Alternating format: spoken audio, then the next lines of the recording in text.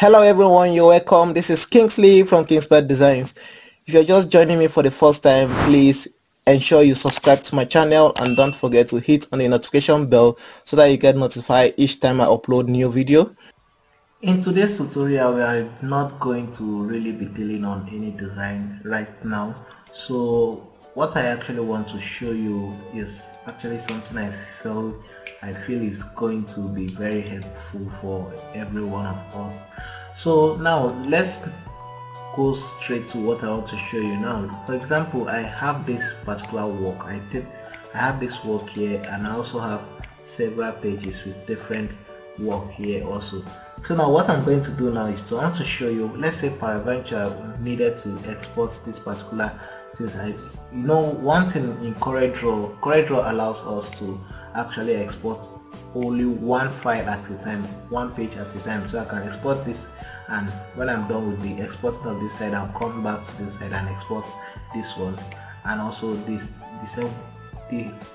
That's how CorelDraw was actually built to work on. So now there's actually a trick, a method you can use to let me say, for example, I want to export all of them at the same time without exporting them one after the other. I want to show you how you can be able to export all your works at the same time. So now let's go straight to what we are going to be doing today. First of all, I'm going to go down to where I want to save all those images. So I'm going to create a folder where I'm going to save the picture, the exported picture. So let me just name it as exported. So this is where I'm going to, you can see on the folder is actually empty, there's nothing in it. So I'm going to now go and ensure I export this particular work. Now let's do it now. I'm going to, once I'm here now, what I'm going to do, I'm going to come to where I have my tools. I'm actually using CorelDraw 2020. So you just locate where you have your tools, then locate where you have your scripts. Under the script, you are going to see run script. So I'm going to click on run script. So when I click on it, it's going to open this macro, run macro for me. In case you are not seeing run script, you will see something like run macro. Just click on that. Then you are going to come to this place where we have these macros in. So we are going to select this one that has file converter. We are going to select the file converter. So once you click on the file converter, then click on run. So it's going to open this particular site for us. So now what we are going to be doing now is to come to where you have this source. You're going to see source. On the source, just come to where you have here, just click on it. So now once you click on it, it's going to open up this way. So now the next thing we are going to do, or you are going seeing another source again. Here was source selection on the source. Now I'm going to select where it's going to be. Just click my source. Now what the source actually means is for me to actually select the particular work I want to export. So you can see, I don't know if you can actually see this very well. You can see this is what I used to save the particular work, and I'm going to locate the folder right now. I save it into here in all important, then under Fiverr, this is where the work is. You can see under Fiverr. So now I'm going to now open it up. You can see it's showing me file search completed. So now I can now begin either select the work from here directly, but since I already know it is actually a CorelDraw file, so I'm going to just select CorelDraw. So you can see it actually narrowed all the distance to only CorelDraw. So now I'm going to now select the particular one I want. For that particular design, this was the one I used.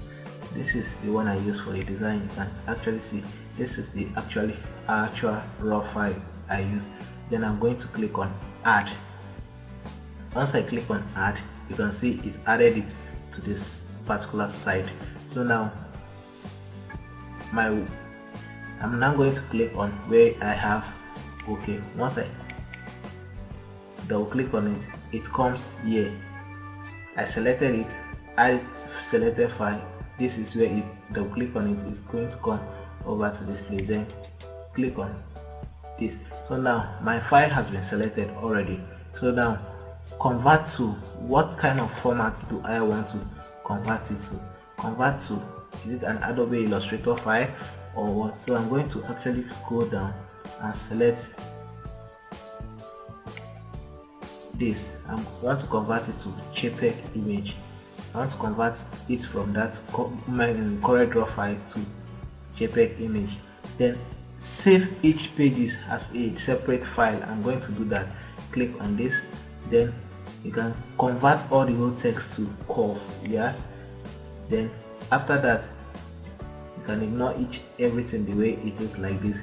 Now I'm going to let me leave everything the way it's going to look like this. Just leave everything the way it is now.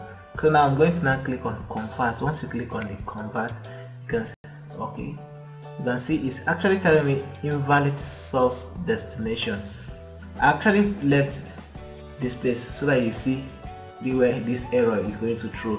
In case you didn't select your destination where the file is going to go into, it's actually going to throw this error for you. So now what you are going to do, when you select your file source, always ensure you select the destination where you want it to be saved into. So now you are going to come to where you have your destination and see destination here. So I'm going to click on my destination. It's going to now open up for me. Where do I want to save that images to? The one I wanted to convert. So remember, I created a folder on the desktop which is exported. So I'm going to select the exported and click on OK. As by this time, as at now, is going to actually open. Then I'm done with all my settings. Then click on convert. You can see file conversion has completed. If you're still watching this video and you have not yet considered subscribing to my channel, please hit on the subscribe button and turn on the notification bell so that you get notified each time I upload new videos. So now let's go and see if our work is actually exported. So what I'm going to now, let's just go down to my desktop. So once you go to the desktop now, you can see when you open the exported, you can see I have my 5 files here. Here are the 5 files it actually exported. So you can see this actually saved me the stress of exporting them one after the other. You can see with this little trick I've been able to export all the whole 5 files straight from my CorelDraw without any much waste of time. You can see, and it gave me actually a good listen.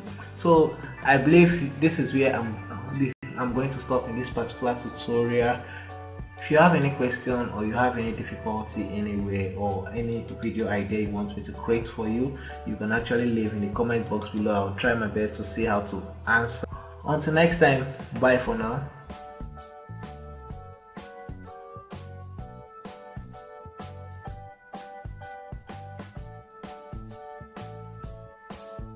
That's why